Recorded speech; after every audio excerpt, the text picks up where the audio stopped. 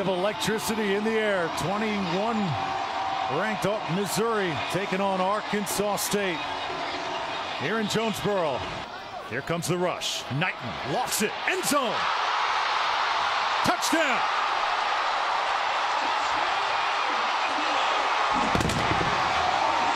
J.D. Houston comes on to attempt the field goal. And this one is up, and it's good. Maty Mauk fakes once, now throws it to a wide open Nate Brown. Touchdown.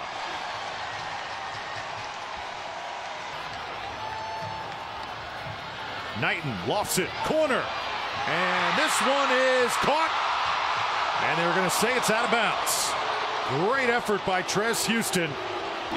He keeps control of the football. I think this is an overturn and a touchdown. After further review, the receiver controlled the ball, got his foot down. It's a touchdown. Fake it to Witter. Now toss it to the sideline. A man open, and it's caught. Touchdown, Missouri. Wesley Leftwich. Another chance for Mauk. Trying to get out of trouble. Dumps it off, and now Culkin will do the rest. 10-5, touchdown.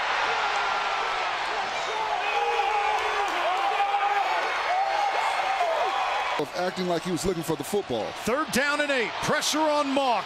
He dumps it off, and this one is tipped in the air. And let's see.